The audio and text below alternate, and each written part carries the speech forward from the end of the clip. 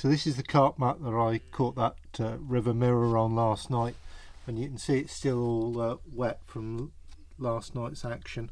That is part digested, crushed mussel shells. That's passed through the carp, so we've got a bit of mussel poo here. So that's clear evidence that these wild fish are feeding on zebra mussels. Yeah, they're going to eat basically anything, any protein source that they can get hold of. So the plan for today is to get some extra mussel attraction into the style of fishing that I'm doing. So I'm using the Scopex squid, which is fantastic. So what I'm going to do, I'm going to take some of the mussel blend liquid, I'm going to make up some PVA sticks, and I'm going to use a mix of some flake, which is just crumb boilie, and then get a load of breadcrumb in there, and that breadcrumb is going to soak up this mussel flavour and the Scopex flavour as well, and create a really kind of compact, potent signal of attraction, which is hopefully going to draw those river carp in and get us a few bites.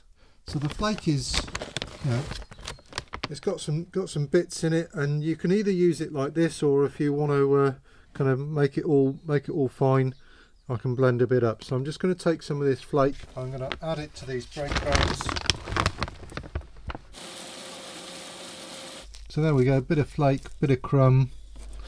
You know, still a few bits in there, but that'll make some lovely lovely sticks. So to make up a stick mix, I could just add some Scopex squid syrup. That's one option, but what I want to do is I want to make it more mussely, because that's what they're on at the moment. It's the first time you're using this, right? Yeah, it's the first time I'm using this, so it'll be really interesting. I understand that it stinks to high heaven. If I do it like that, when I put the top on, there's far more chance of me not having a leak if the pot falls over. You can see it's actually separated because I've had it on the shelf for a bit, so sealing technique works really quite well actually. It's potent. It's not evil. No, it's nice. I wouldn't eat it, but this is absolutely what it says on the tin. Just blended mussel. Wow. Right, let's have a go with that. I want these to be more mussel flavoured than Scopex dominant. I'll just put colour of it. Yeah. Just when you can kind of smooth it out like that, then you know it's thick enough, stiff enough for a stick mix. Is it PVA friendly? Don't know, soon going to find out.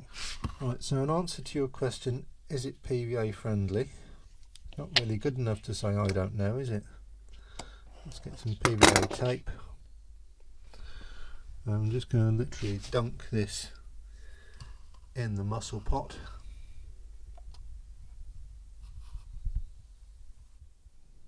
And yeah,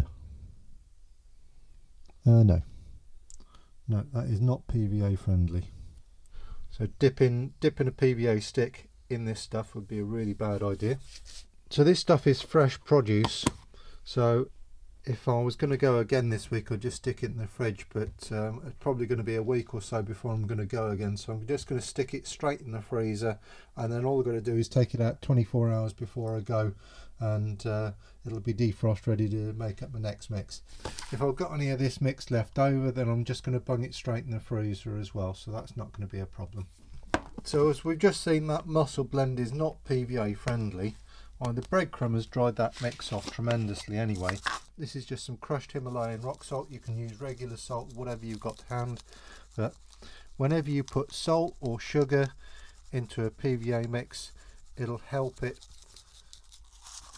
it'll help make it PVA friendly.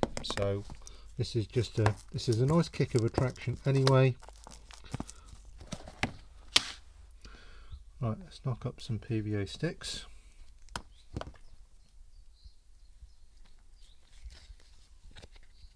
Because I'm only fishing at close range. I mean, I'm literally only lobbing them 10-15 yards out, something like that. I can make a nice big stick. I'd normally use the 37mm for this type of work, but there we go. The other option, of course, would have been to do a mix with some mussel blend and some of the Scopex squid syrup, which is PVA friendly. But what I think I'm going to do is I'm going to take these mussel blend sticks and I'll probably dip them in some Scopex syrup just before I lob them out. That'll slow the breakdown time a bit anyway. 1, 2, 3, 4, 5, 6, 7, 8. I'd like to do 9, but I haven't got enough. So, well, it's a pretty little one to start, and this one has ripped off 5 minutes after I lobbed it out, basically. Quite typical of the river, this little one. Stocky, powerful little common, and went like a stabbed rat. Absolutely fantastic fun. Just goes to show the incredible pulling power of those little mussel sticks I've made up with a bit of Scopex squid, dipped in a bit of Scopex syrup as well. I didn't even bait up. I baited up yesterday, obviously, before I got here, but basically rocked up, lobbed it out. 5 minutes later, we're in. Right, let's get him back. Oh, this one is absolutely melted off. My first proper take of the session. A real ripper. Well, I still haven't calmed down from that one. The buzz is real. What an absolute corker. Yeah, really ripped off. Powerful, powerful take. It was across the other side, but by the time I really kind of lifted into it properly, and I was only a few feet behind the rod, so yeah, mental really, but fantastic. You've got to put the effort in on the river. It doesn't always end in success, but my God, when it does, what a buzz. Allez, bravo. Yeah, baby. Well, it's an absolute banger, this one. 22.8. Yeah, taking on a 24mm Scopex squid, salted. Little PVA stick with that mussel booster. Happy days. I can't stop smiling. That's my third 30 on the bounce. 32.8, 33.8, 34.8 in 2 evenings of trying, and yeah, doesn't get better than that really. Absolute ripper of a take. Dragged me down 40 metres down a towpath. I ended up in Alexandra's swim, and absolutely bonkers. He wouldn't stop. So, but yeah, all went well, all held well. He tried to do me in the nearby snags, as they often do. So, bloody lovely.